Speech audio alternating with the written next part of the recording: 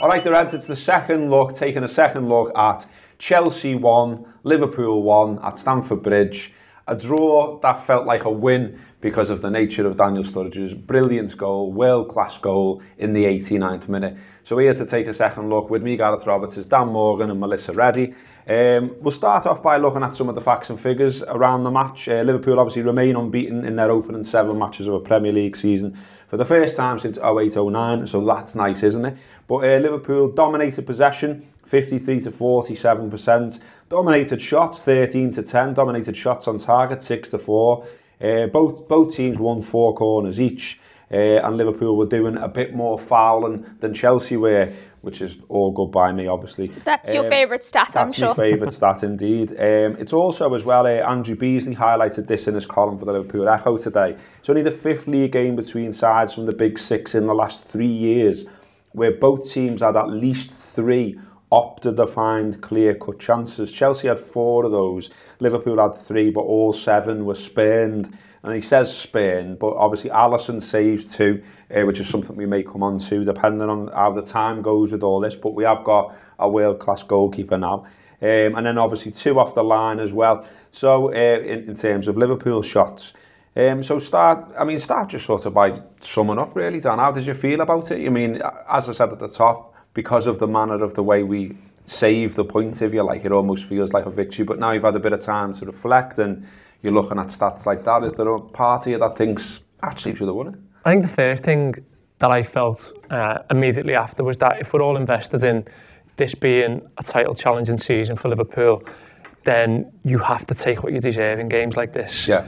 You have to, you, not only for what it would have done to us if we didn't get, or we got the defeat, we didn't get the point, what it would have done to Chelsea as well. Them beating us twice in a week, them putting out all the narrative all the time that, oh no, we're not involved in this title race. If they'd have gone back in that changing room with 3 points on Saturday, they'd have been right up for it going into the rest of the season. And it's just the way we inflicted that on them, and it's a point of getting what you deserve and taking that point, and it did feel like a victory at the time. And looking back now, I had a little bit of time to dissect it, and what really surprised me, the more I look back on it, the more it felt like we were the home side. In that, I was really surprised how deep Chelsea's backline was. I thought that they would push up. I thought they'd try and play the game through the middle of the park with us, and we'd just try and see these one-on-one battles all through the pitch and see who came out on top. And while that was the case in some aspects of the pitch, I think Chelsea were happy to just drop deep. I think it's a factor in why David Luiz has such a good game, because he gets to have all the pitch in front of him. Yeah. And I think Klopp used the phrase after the game, he says Chelsea picked their moments and they took the moment to score against Liverpool, and it felt like that. It felt like they were preying on that one mistake, and it's a great goal. I think it got referenced in the post-match pint that if we score that goal, you're absolutely made up with it. I think they do everything right, and there's about 4 or 5 passages of play in it which are really good, and it's something that you can't knock. So looking back at it now, I'm really happy how we played. I think it was a really hard game. I think it's gone a little bit under the radar just how much the midfield three had to work, even just to get back goal side. Most of the time, they had to work extremely hard. And I think it's another thing Klopp can sell to the side going forward, character. Absolutely, and that's massive, isn't it, Mel? It's the fact that we come from a position where you were watching it sort of thing, and it just feels like it's not going to be our day. Yeah. Chance after chance, 2 off the line, Shaqiri missing that one, everything else, and by the time Sturridge is on the pitch, you're a bit like, it's not going to happen for us, and then he goes and does that. Yeah, it's the inevitability, isn't it? Because you've been through that game so many times. You've had the massive chance creation and all the waste that goes with it. So, as the minutes do tick on and the substitutions happen, for many happen too late or whatever, it does play on your mind. But I watched both halves in a contrasting way, and I think the game actually shaped up quite weirdly in that Liverpool have 4 attempts on goal before Chelsea have their first shot of any kind in the game, which comes on 22 minutes. David Luiz's ball over the top for Willian, and I started writing a tweet that said, Chelsea have shown now with their first shot in the game of any form, forget shot on target or inside the box, outside the box, just the first chance they had to form an attack, that they're in a very decisive mood today. You don't have to give them much, but they're prepared to work for it. And Liverpool have to realise that with that opening. 3 minutes later, Hazard has the ball in the back of the net. I didn't even get a chance to finish the tweet by the speed in which everything happened. And I think once Chelsea get that goal, it makes matters so difficult for Liverpool, because Chelsea are a team very capable and very happy to fall back on their organisation. It's what they've known under their previous managers. It's what they've excelled in. It's what they've built titles on.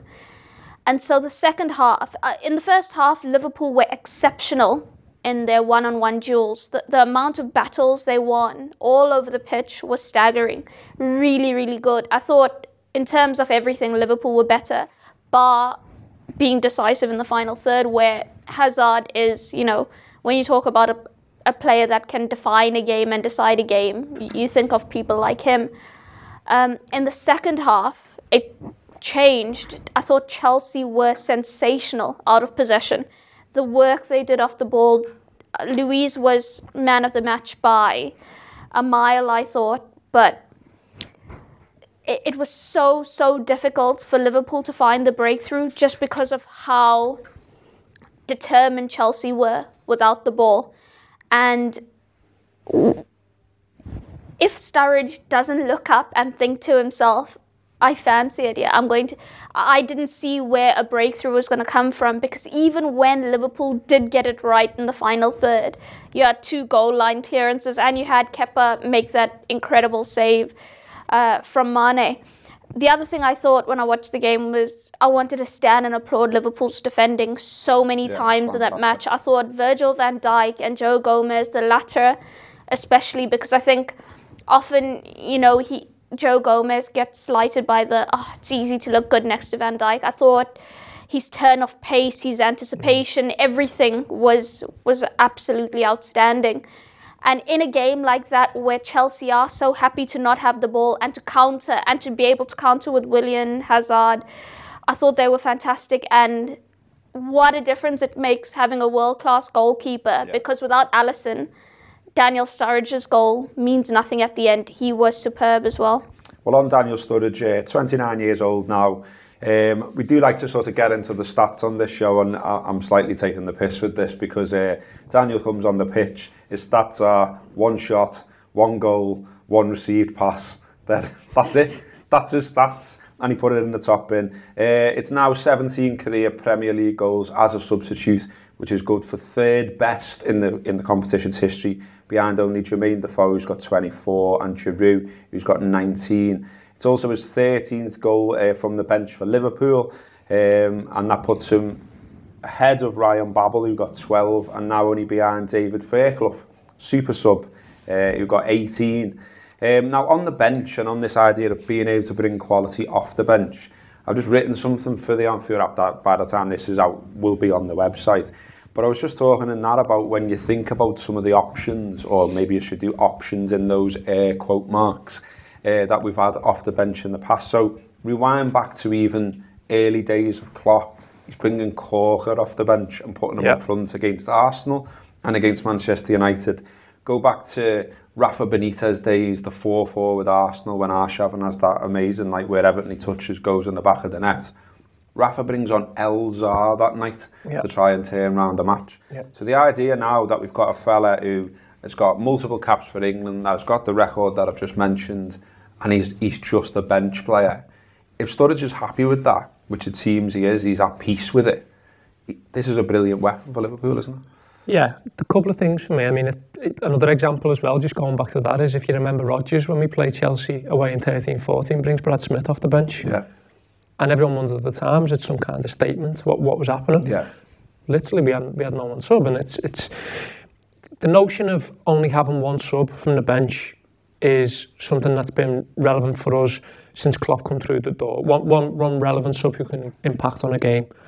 And I think it's easy looking at that in-game, but, opposition analysts are looking at that beforehand, going, if you're up on 70 here, these have got nothing. If they make him, then you've got a plan for him when he comes on the pitch. But after that, they're either throwing a kid on, or, like you said, they're throwing a centre-half up front or something. And the notion that we can bring Daniel on with 5 to go after already bringing Naby Keita and Shaqiri on the pitch. Football matches sometimes are built around momentum and narratives, and if you're banging the door down, if you're pressing, if you're camped inside that opposition third, but you're bringing on quality as well, you're able to signal that intention by showing it of who's coming off the bench and who's going off. Then it just adds to the fact that if you're in that Chelsea stand, if you're sat there as a Chelsea fan, you're thinking, oh, it's coming.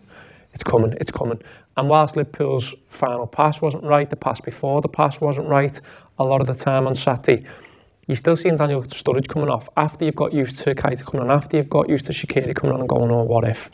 And then what if happens? And I think it was dead interesting what Klopp said about Daniel, in that he said, we no longer have to make him feel like we have to adapt how we play for him. You know, and that has to be managed around his body and his physical state and his fitness and stuff like that. But at the same time, there's just a lot more of Daniel just being completely bought into what's being asked of him now. And maybe, look, I absolutely love his self-confidence more than anyone else. And I always say I'd rather have a Daniel Sturridge on the pitch than a Divock Origi. Forget ability, just in terms of someone who can carry the shirt. He will back himself 100% all the time. But now you can clearly see that he feels that he's come into the squad this summer and said, what do you need me to do? What is it you need me to do? And I don't think he's never really done that, but I think he's always had a thing in the back of his mind of, well, I should be playing every week here, and I should have things in some ways built around what I'm good at. And it can't always work that way, especially with his fitness. But it's great, and it's great going forward. And it's still the fact that Liverpool still got a very strong bench even after we make the 3 subs. So if we had another sub to make and we needed to shore up a little bit in the game, you've still got them substitutes there. So it's good. It's impactful on the game, and that's what we wanted. It also feels like as well that Sturridge can sort of hold his head up high now and sort of say, I'm legitimately a Liverpool player who's achieved something. That's his 50th Premier League goal for Liverpool. So he's now alongside Fowler, Gerrard, Owen, Suarez, Torres and Coit as managing that feat. And there has been, you know, there's been doubts about him at times. There's been people who constantly talk about his fitness and all that sort of stuff. But he showed again, hasn't he, that, you know, give him a chance, and when he's doing that, he's proven that he's a world-class finisher yet again. Yeah, I don't think there ever has been any question marks over his talent and his capabilities and quality, especially when it comes to finishing. I mean, we all saw firsthand, especially in 2013-14, the variety in his finishing. It was always, obviously, physicality and then mentality, in terms of he'd gotten used to the fact that post Suarez it was the Daniel Sturridge show.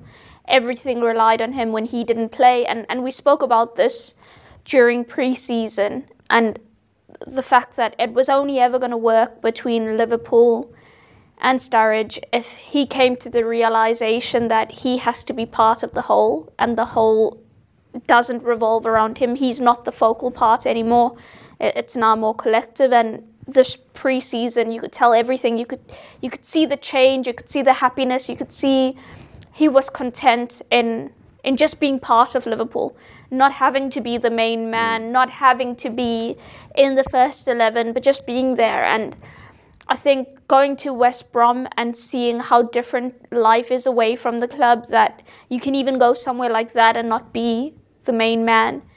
But also the fact that this is the last year of his contract. So, you know, if he does want to go somewhere nice, or it would be great for him to have a really top season, either to say to Liverpool, listen, I'm happy to do this again for you next season or for the next 2 years, or to say to a prospective club, or to have a choice of really good prospective clubs that he can go to, because let's be honest, Daniel Sturridge should have not been anywhere close to West Brom, but he needs to give himself that opportunity, and in the meantime, Liverpool benefit from it.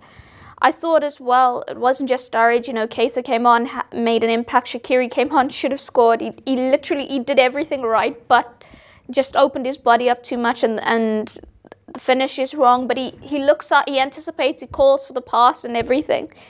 And I think we can get sucked into this idea of Shaqiri must start now because he keeps having an impact, or Keita must start. But by having game changers on the bench, what you're able to do is you're able to give yourself a foundation. You're able to be really tight, especially in games like Saturday where you're up against very, very good opposition who have a, exceptionally strong midfield, most especially.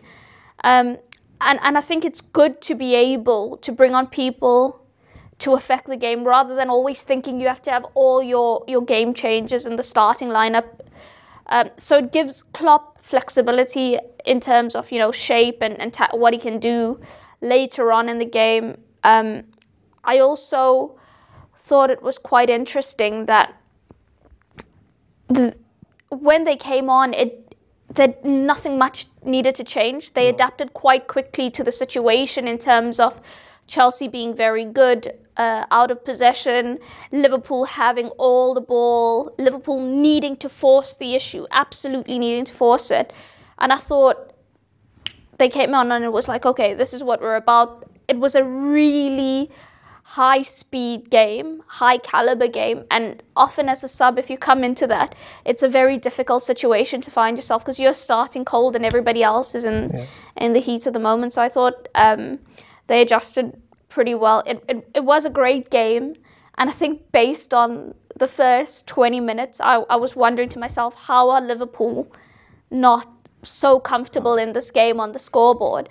But by the end, when it gets to Sturridge scoring, it's that sense of relief, because I think so many times in the past, Liverpool have performed exceptionally and have left with nothing.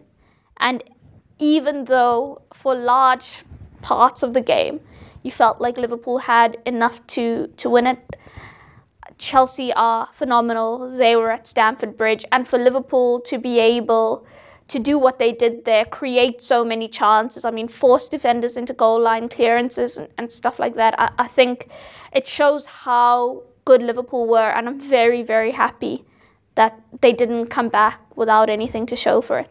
Yeah, lots of positives from the game. Neil has been on his tactics board as ever, taking a closer look at what Liverpool did and what Liverpool did well in this game. What a game of football.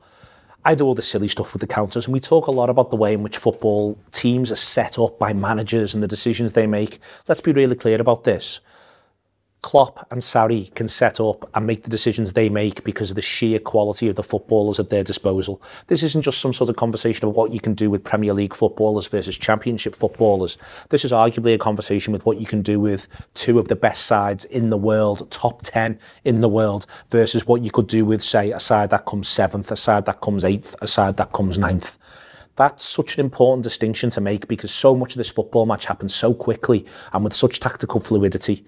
It's difficult at times to work out what was managers and what was players, or what was both, what was information handed to players at half-time, who did what, where and when. What we can say with certainty is how Liverpool set up. And it was such a flat midfield three again. We keep talking about this, but this is why, for instance, Fabinho is finding it hard to get into this side, being a more traditional deep-lying midfielder. The three of them played, if you see the average position in terms of influence, very much in this line here in the first half.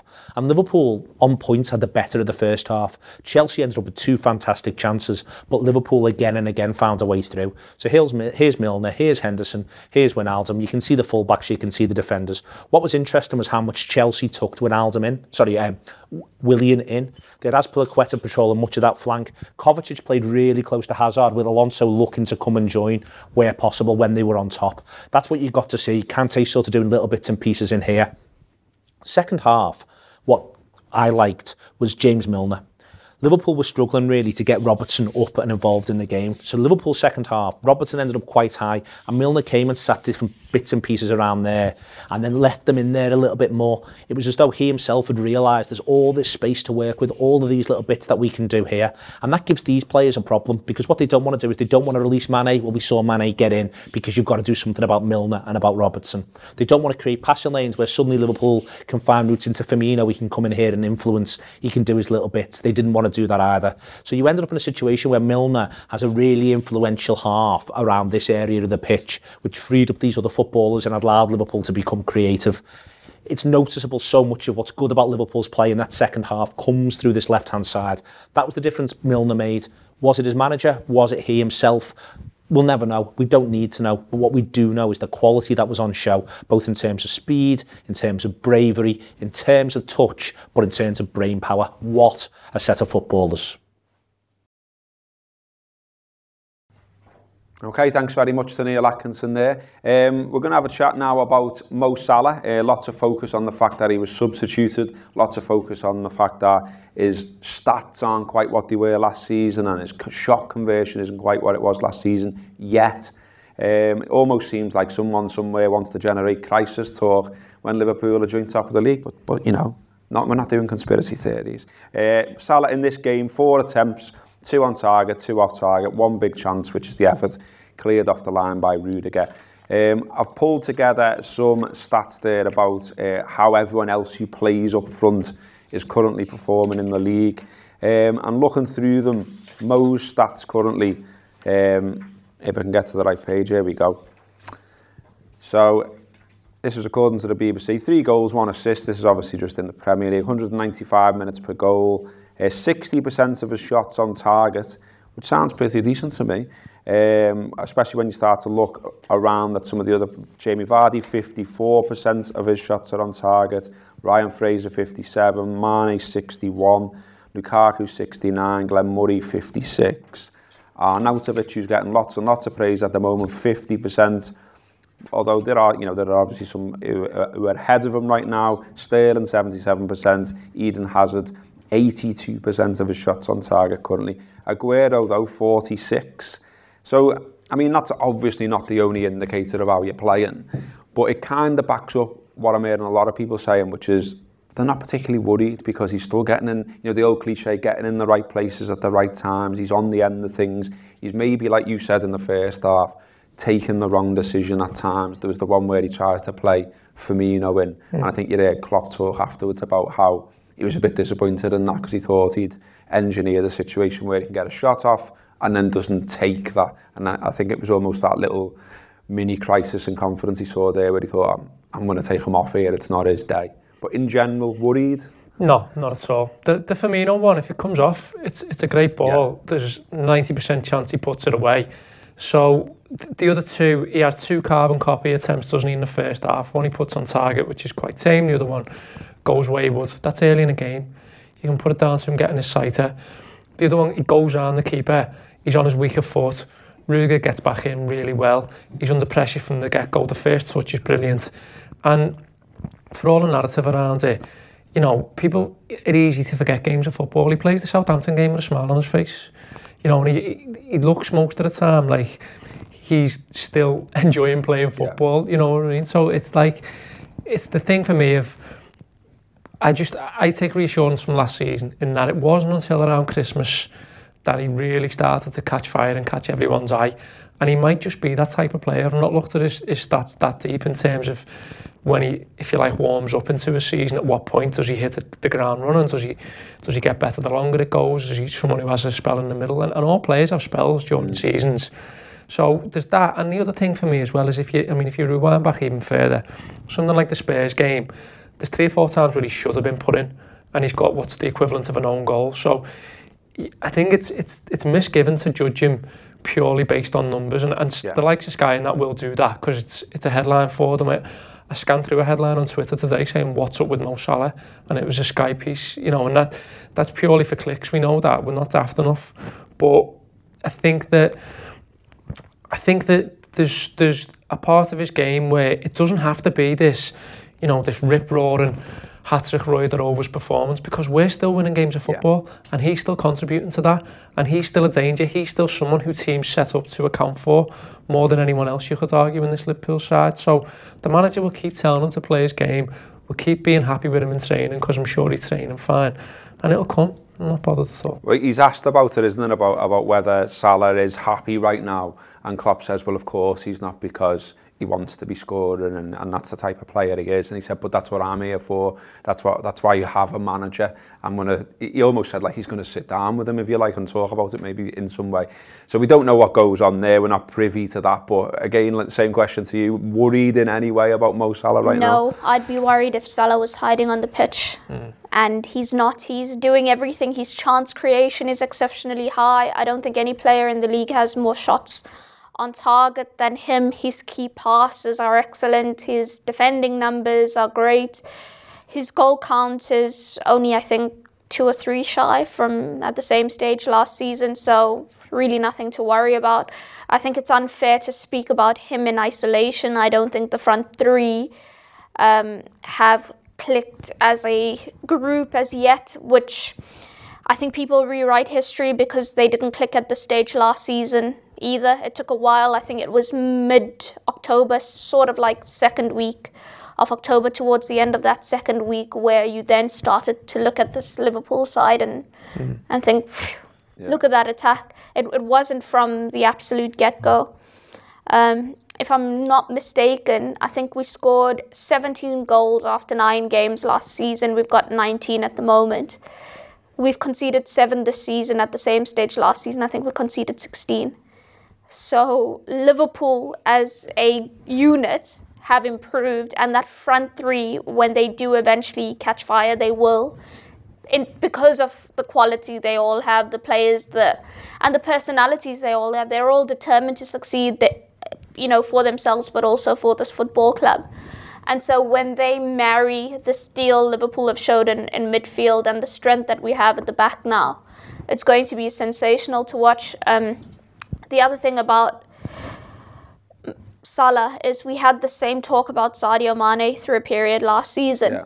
And Klopp didn't make a big fuss of it. He didn't even actually have a massive chat with Sadio about it. He just said, don't overthink things. You're a very good player. You're doing everything right. The only element that's going wrong is you're overthinking it. You're too much in your own head. Stop that. Don't worry about what people outside are saying or what their expectations of you are. Worry about what you need to do. My opinion, the coaching staff's opinion, your teammates' opinion. And I think for Salah, because he's desperate, to do so well, to sort of compete with himself and what he did last season, he is perhaps not operating off instinct as much as he should be, because, he is applying it in every situation. He's thinking about 2 or 3 different outcomes that could possibly happen. But I think it will become natural again, not just for him, but all 3 of them. And when that happens, I think that's when the rest of the league start to really panic. Because, after Napoli is the City game. And if anyone's watched All or Nothing, when you see the clips of Guardiola speaking about Liverpool's front 3, I think that's when you realise just what gold we have up front there. Absolutely. So a Liverpool that hasn't clicked is what we all seem to still be saying, and yet Liverpool are joint top of the Premier League, so that's all right, isn't it? If you want more chat about the Chelsea game, about the games to come as well, do check out the Anfield.com. Subscription podcasts, free podcasts, loads of writing on there as well, which is really good. And loads more videos to come as well. There was a post-match pint at the weekend, which was particularly interesting, it's fair to say. Not often that I've done a video where there's literally a fight going on in the background, but that's what happened. So give that a watch. Unfortunately, it doesn't feature fight footage, but it does feature us watching fight footage. And Steve McManaman's barnet. And chat about Steve McManaman's barnet as well. So it's all there. So check it out, and if you do like the YouTube channel, give it a subscribe, tell your mates, give it a share and all that kind of thing. That has been the second look. Thanks to Dan, thanks to Mel. We could have gone on forever because these 2 were dead interesting. But, the camera's going to switch off or something, I think, in a minute, because Sam's waving at me. That's been the second look.